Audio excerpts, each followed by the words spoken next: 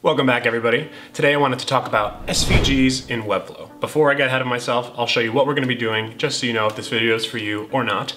So I'm going to show you how to incorporate an SVG into your Webflow project and be able to change the color of that SVG so you don't have to upload a new file with a new color attached every single time you need to use it in a different way. But I'm also going to show you how to change it based on a CMS item and color.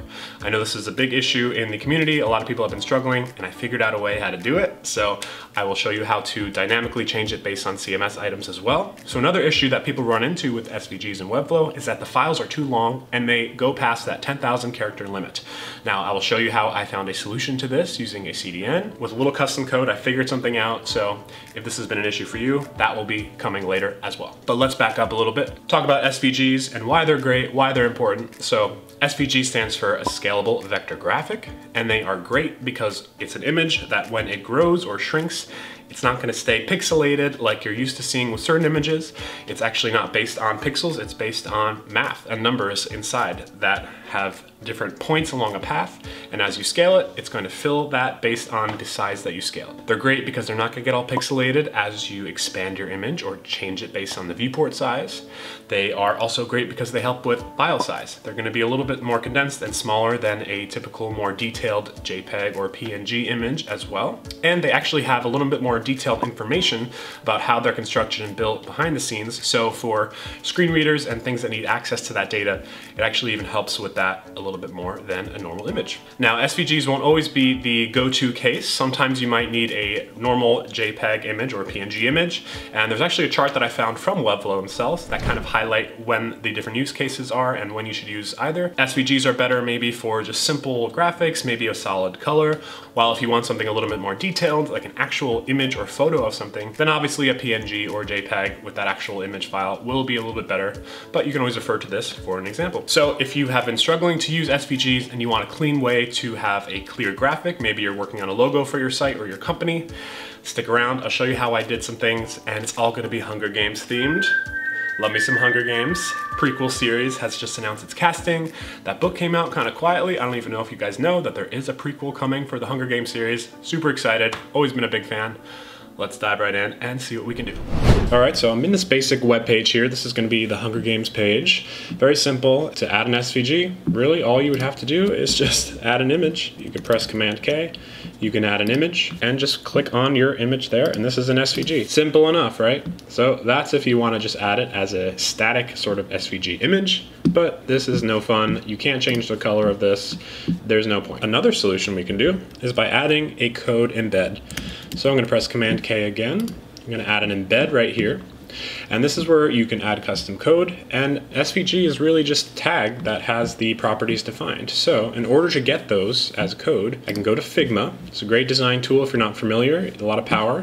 So basically I have an icon in here, and one great trick I can do is once I have this image set the way that I want it, I can just right click on it and I can say copy as an SVG. I can go back to Webflow, paste that right in there, and it's got this long code because this is all about a path definition that's filling in the color as it's set. Now, instead of going with the base settings, I can change the width and the height maybe to 100%, so that way it's more controllable based on whatever we put it in. And in the path fill, right now it's black, this bow and arrow is black, but the best trick here, if I just say current color, now it'll look to the current text color and just change based on that.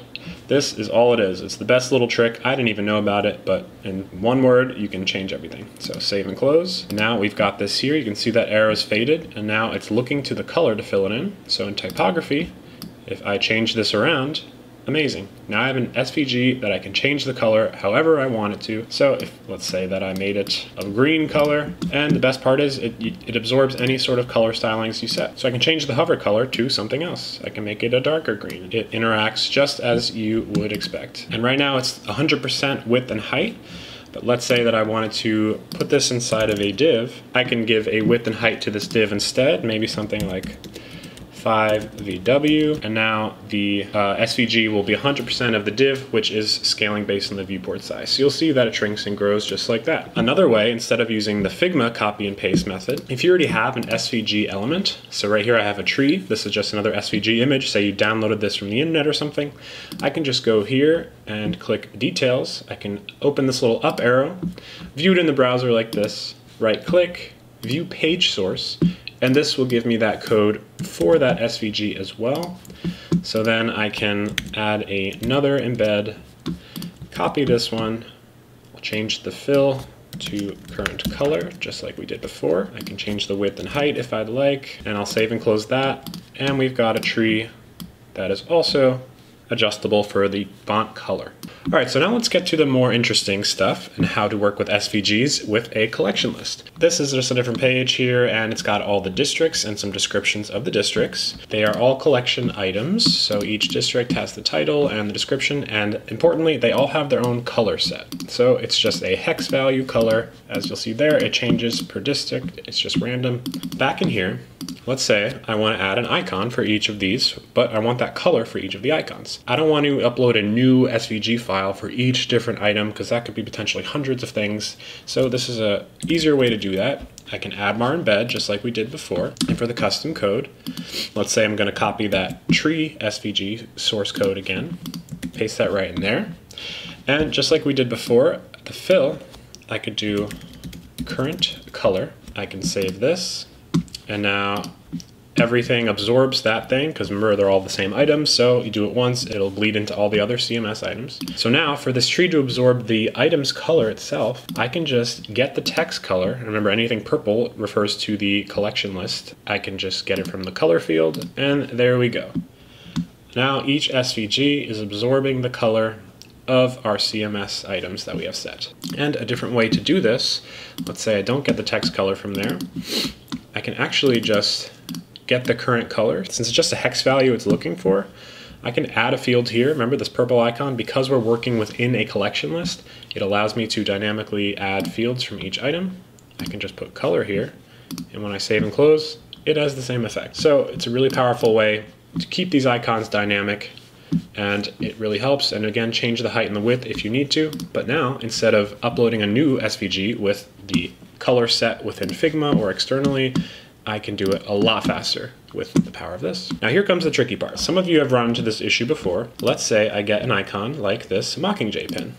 Now this is a little bit more detailed and in-depth as an SVG. So when I get the page source and I copy this, just like we did before with the tree and simpler icons, if I want to put the Mockingjay as the SVG instead, you'll see I get this error. Custom code cannot exceed 10,000 characters.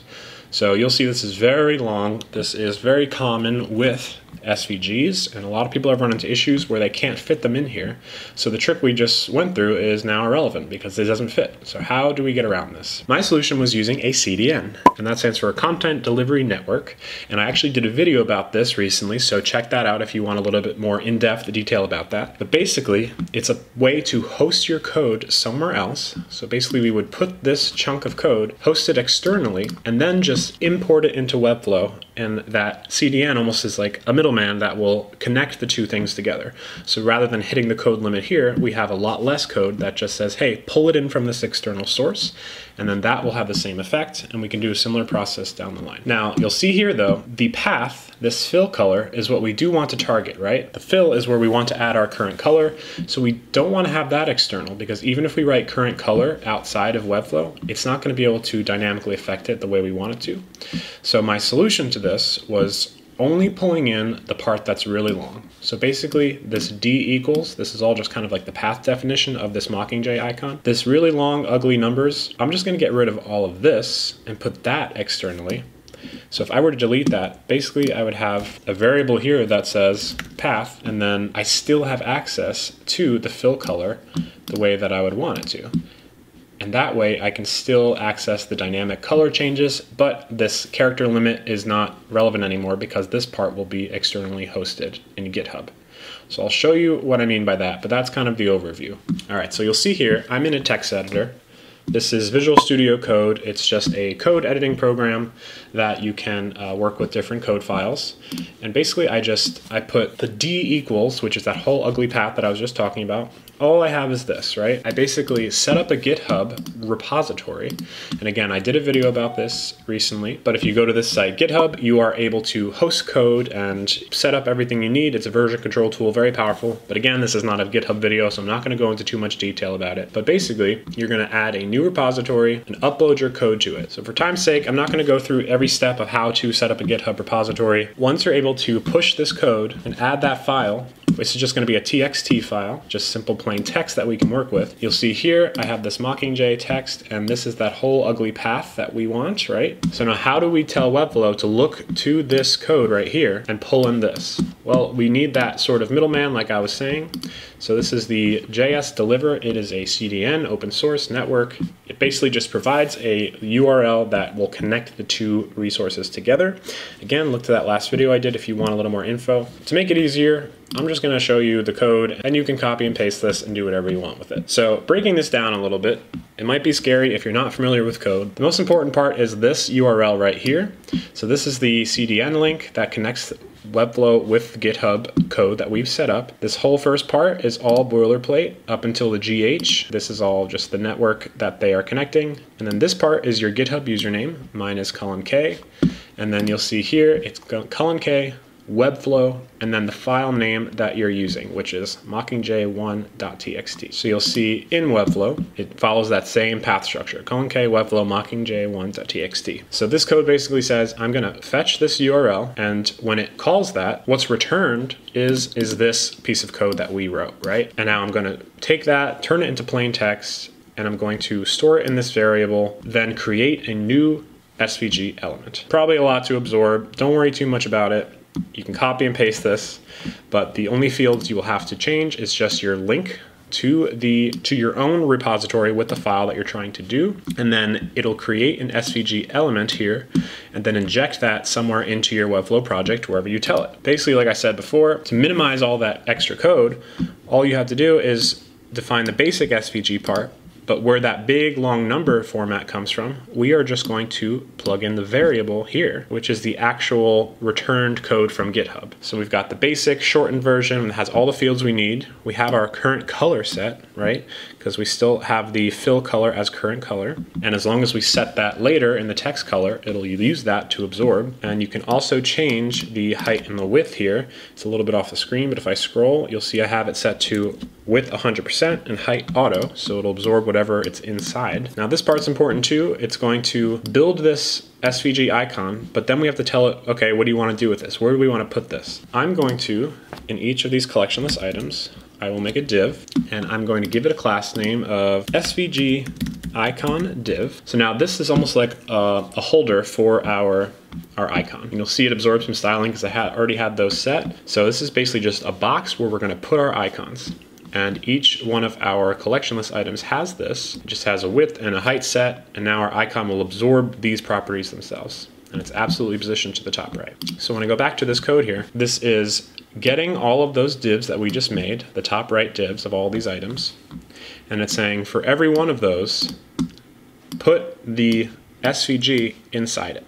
So the div.innerHTML is equal to this element that we just created. Each of these elements has the same icon, so it's using that same Mockingjay fill path, but the important part is it's going to look to the current color of each of those items. So if I were to save this right now, they would all be the same color because the text color is all white for all of them. But if I make sure I'm on the div where the icon lives, and go back here to our dynamic style settings again, and I'm going to get the text color from the district color that I have set. Now, it's tricky to work with because it's JavaScript and you can't see this in the preview, but if I publish this, and then I go to this link here, you'll see they are all there. So this is the beautiful Mockingjay icon that is way too large to fit within the constraints of the Webflow 10,000 character limit, but using this approach, you can put the big ugly part in an external source like GitHub, and then just fetch that, put it in a variable, and use the minimized code there and just have that hidden variable there. And as long as you have your current color set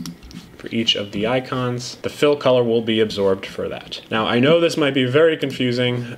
I don't want to make this video super long and go into the details of GitHub, but let me know if you have questions in the comments or look up some resources on GitHub separately. It's not too hard to set up the repository and just push this code there. It'll just involve using your terminal. This is the workaround for SVGs that are super long and don't fit within Webflow. So now I hope you've learned a little bit more about SVGs and how to work with them within Webflow, especially in the CMS context, to have them dynamically update based on your items. What I did might be a sort of long-winded roundabout way of doing it. There might be a simpler solution out there. Maybe Webflow will come up with a better one soon, or maybe there already is one and I just thought way too hard about it. So if you know a better solution, definitely let me know in the comments below. But for now, I wish you guys the best. Keep working on your projects. Good luck with everything, and may the odds be ever in your favor.